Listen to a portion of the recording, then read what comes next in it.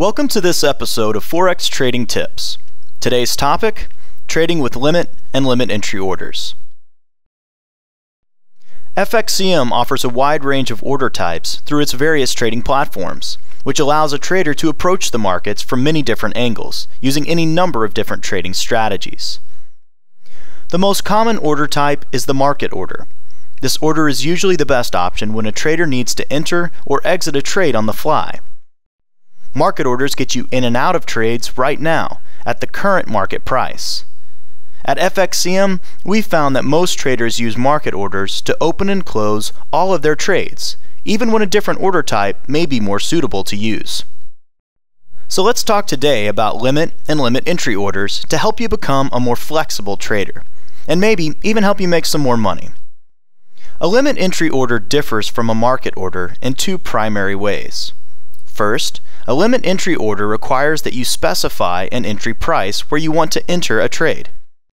So let's say the market is trading around 85.7 and you want to buy, but only if the price falls to 85.3.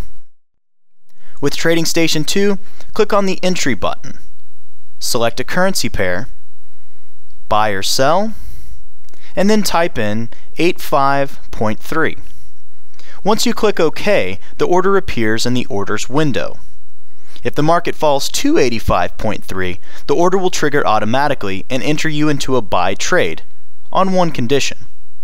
And this leads to the second way in which a limit entry order differs from a market order. A limit entry order can only fill at the requested price or at a better price, where a market order can fill at the requested price, at a better price, or at a worse price. Let's assume that the limit entry order to buy at 85.3 is triggered. However, before the order fills, the price changes to a worse price of 85.35. If this happens, the execution will automatically halt, and the order will once again wait for a price of 85.3 or a better price to become available.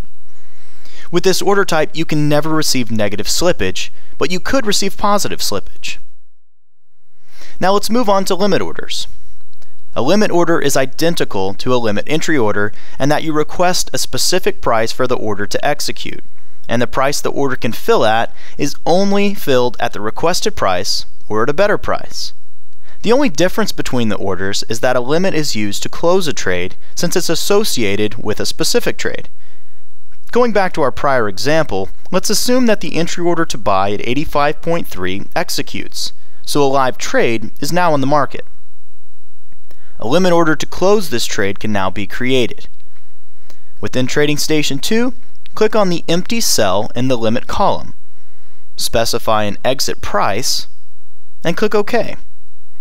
If the market price reaches the limit price, the order will trigger and attempt to close the trade at the requested price or at a better price.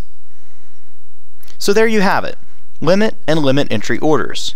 Two new order types that you can consider using to open and close trades. At FXCM, we prefer to see more clients opening and closing trades with these order types because this way, clients can ensure that they will always get their requested price or a better price.